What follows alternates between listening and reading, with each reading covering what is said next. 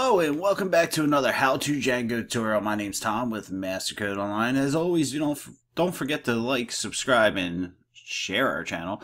Anyhow, in today's tutorial, we're going to add some search functionality to our blog application here. So let's get started.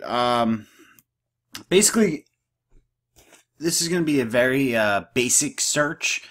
We can add a lot of functionality to searches with Django. There's some other apps out there that you can incorporate into your search. But basically what I want to do today is just show you how a basic search would work. It is pretty cool and it does work. So let's get started here. Let's first off, we're going to import some functionality here. And we're going to import the Q object once my PyCharm starts working here. What is going on? There we go.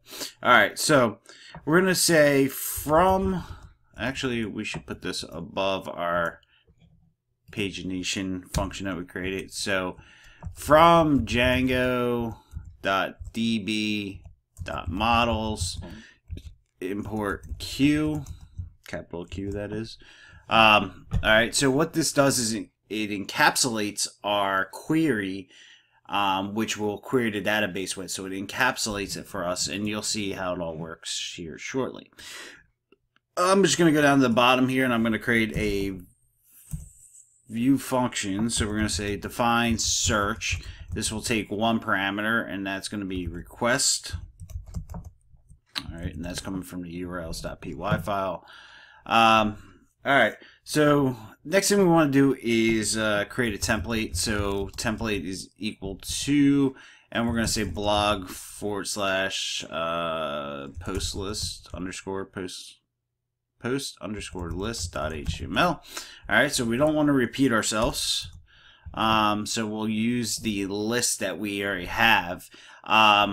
Basically, our search is going to return a list to us, so might as well use the post list, right? So we don't have to create another template. And then what we need to do is get the query. So we get the query, we're going to use a URL query string like we did in the previous tutorial. If you haven't seen that, go back several tutorials ago. I'll include the link below. First thing we're going to do is get the query, or save the query to a variable, and we're going to say request.get, and we're going to get Q. Q is going to be the query variable, if you will, for the user's query when they query the database.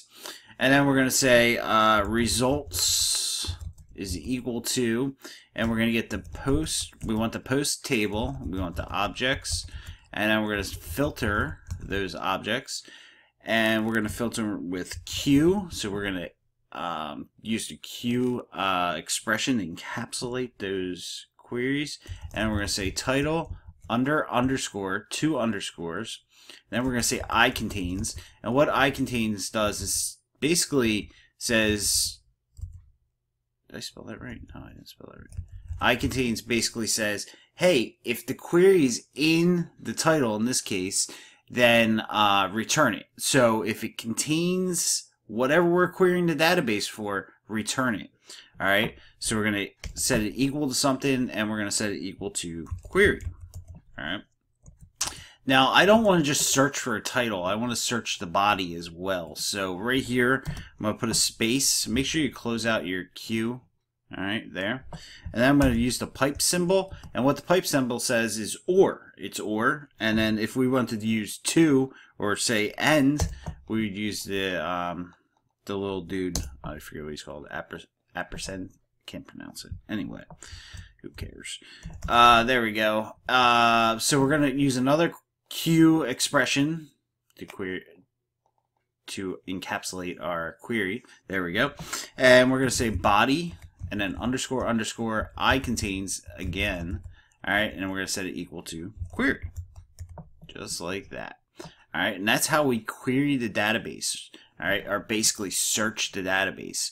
This right here gives us the ability to search and find if a title contains whatever we're querying the database for, or if the body contains it. All right.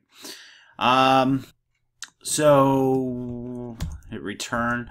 Now we're going to be returned a list. Now, if our list is super large, we want to use pagination. Now we set this up in the previous tutorial, so if you didn't watch the previous tutorial, go back and watch it, because otherwise you're going to be really lost how I do this.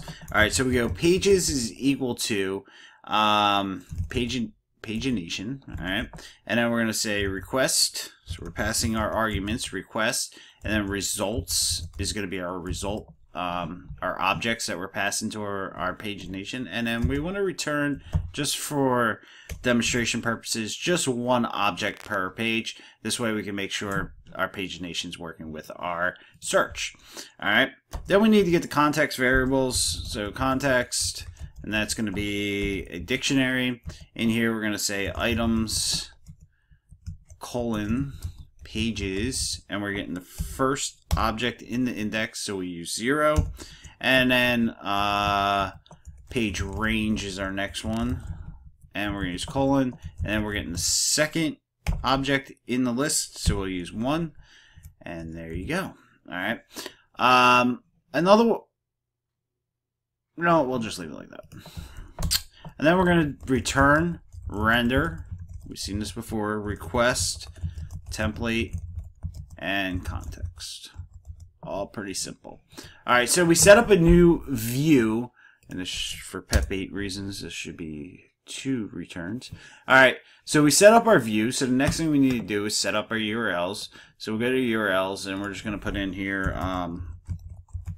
import our search function, our search view function, and then right under post list, actually before I do that, let's go ahead and take out this function, hyphen function. It's really annoying. And that was from previous tutorial when we were using class-based views. Anyhow, let's go ahead and put a new URL in here. So we're going to use URL raw string, and then our little caret, and then we're going to say results. We'll just call it results.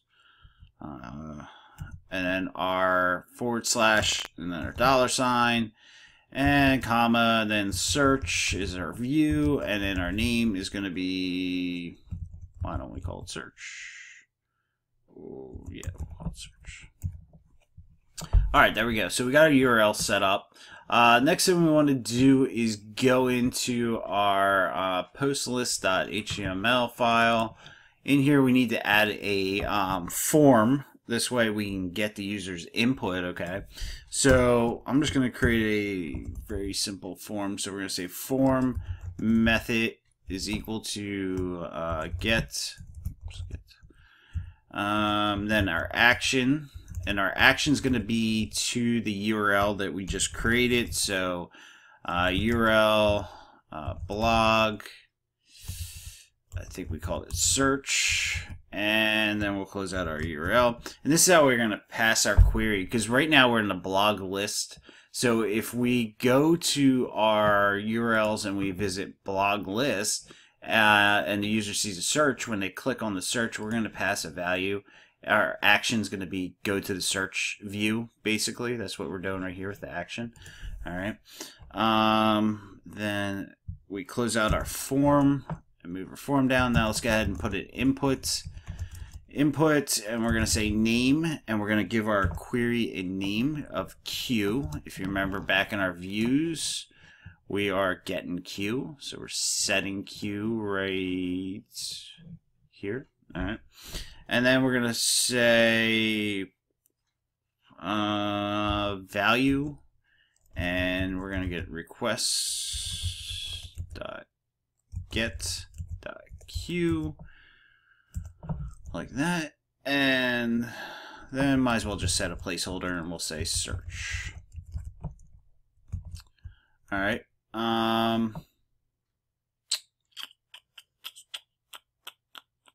Let's add a button as well. Button class, and I'm gonna use some Bootstrap here so it looks something like a button. So btn success, and we need a type of submit, and close out a button, and we'll just give it not a name but a value search. Alright, so there's our form. Now if we go and open up our blog list page, now you're going to have to remember we changed the URL, so it's no longer blog list function, it's blog list. So I can get this URL to get out. There we go. Hit return. Ah, come on.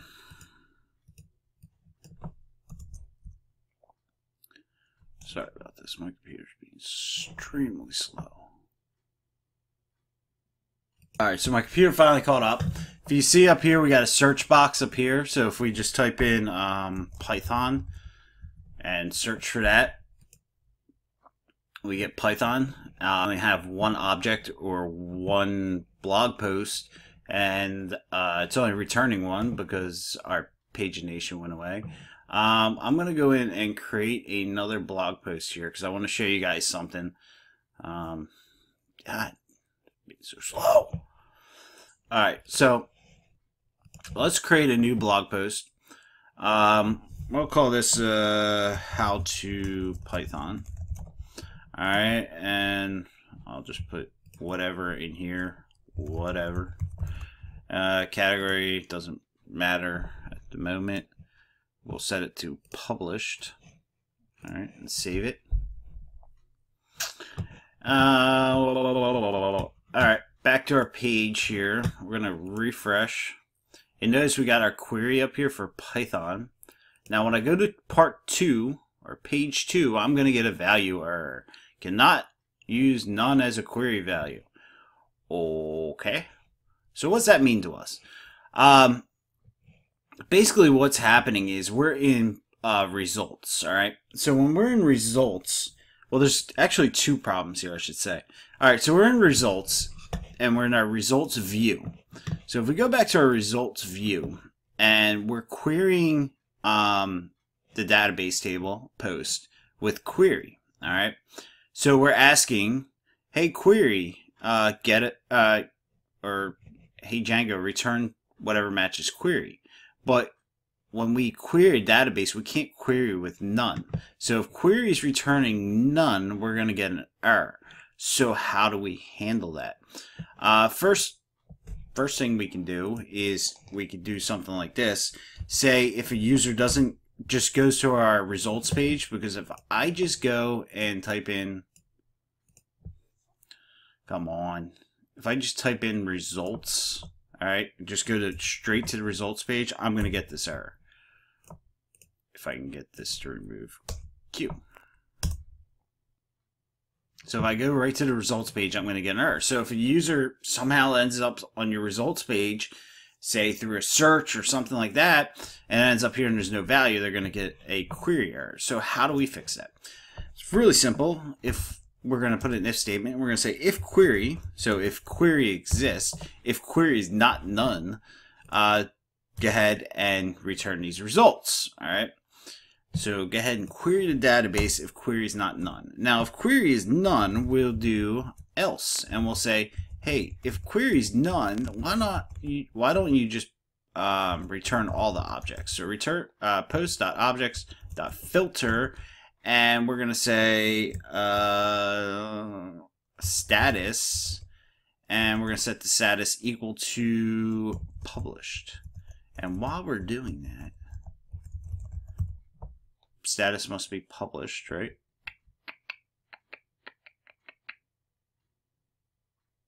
Yeah. Alright. So we got status as published. So we only want the published ones returned to us. So if we go back now and hit enter on results, once my server catches up, there we go. Go ahead and now hit return on results, and notice I don't get the error anymore. So we've taken care of the error. Now the next problem we're going to have is when we put Python in here and we change pages, notice Python's removed. So let's do that again. Watch what happens. Put Python in here. I'm going to click search, and you notice I get an object returned to me. There's actually two objects that match my query. But when I click to go to see the second one, we get intro to Django. Now there's 3 objects.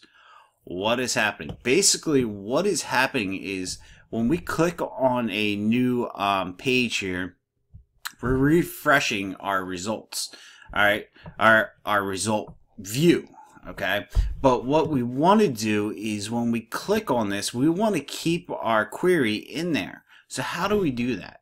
Go ahead and open up your pagination HTML file, and right after you see, we're going to do this 3 times. So right after you see the question mark page and then the items.previous page number, we're going to go ahead and put an if statement here.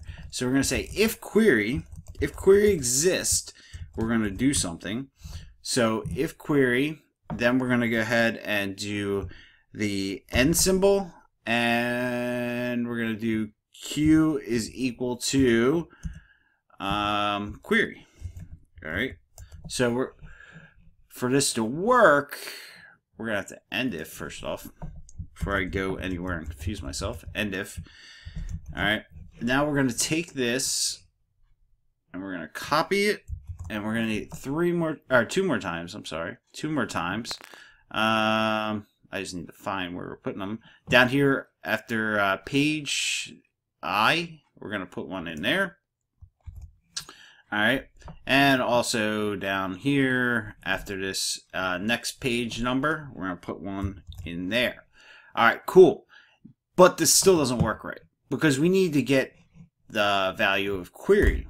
Now, the only way we can get the value of query in our current setup is return it with the context. So go into your views, go down. We got query right here. Go down here, and we're just going to add query. Like that, and like that. Alright. So now, if we go back into our browser and make sure our server restarts. Alright, mine just restarted. We'll go back and we're going to search for Python this time again. And notice we got 2 objects returned to us, or 2 pages, 1 object per page.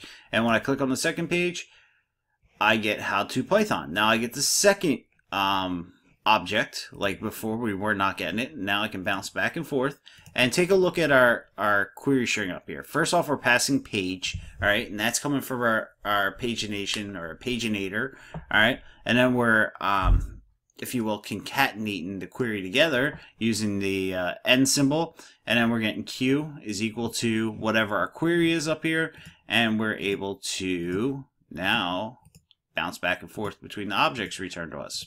Alright, so if you guys have any questions how to do a search in Django, please let me know. Like I said, we can extend this and we'll look at that eventually in our tutorial series. Otherwise, don't forget to like, share, and subscribe to our channel. Have a nice day.